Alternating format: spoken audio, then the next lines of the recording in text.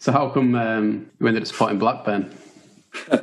Well, because it was 1993, or maybe it was 92, just before they won the Premier League, and they had all my favourite players, and everyone at school was either Man United or Liverpool, and I didn't want to support a team that everyone else supported, and then they had Tim Flowers, Colin Hendry.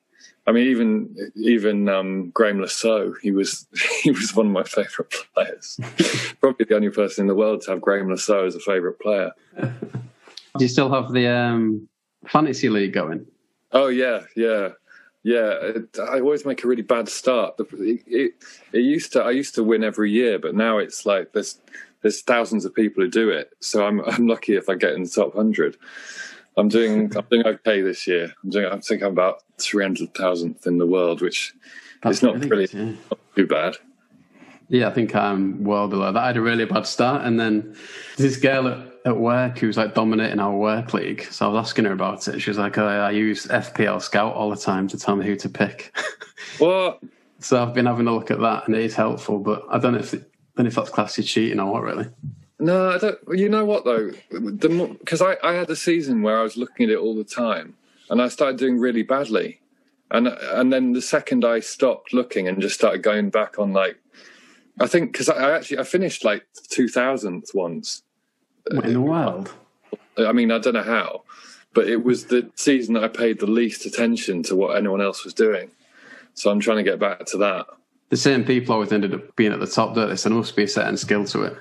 Yeah, well, there's a guy, his name's Jay Edgersdorf or something. He's like, he always gets interviewed for these things because I think he's done it for like 10 or 15 years and he's never finished outside the top 10,000 or something crazy. Right. So if there's anyone who, but he's not even doing that well this year. I think he's like 150,000. But yeah, I always kind of look to see what he's doing. Yeah, I'll have to join the Horrors one next season. I keep forgetting to do it. Yeah, do it. It's fun. I mean, it's like I said, very competitive. So, serious business. I was watching an interview with you on Soccer AM where you said the winner gets a lock of the Horrors' hair. Is that still the case? Yeah, I got to take it without them knowing, though. That's part of the prize. That's really a prize for me, to be honest. But yeah, so I guess I win either way. I think that that Soccer AM thing was probably, without exaggeration, probably the highlight of any achievement related to music.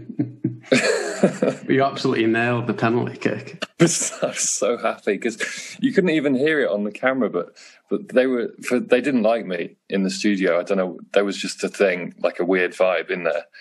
And when the cameras were off, the presenters went really cold, just weird. Like Neville Southall was great. He was like, really cool guy. Like, I don't know, kind of like a granddad figure, But the presenters were so fucking weird. The second the cameras went off, they were just like, I don't know, like it's like I'd done something to a member of their family or something. It was but yeah, so people were actually like kind of booing before I went to take the penalty. That's why I went in.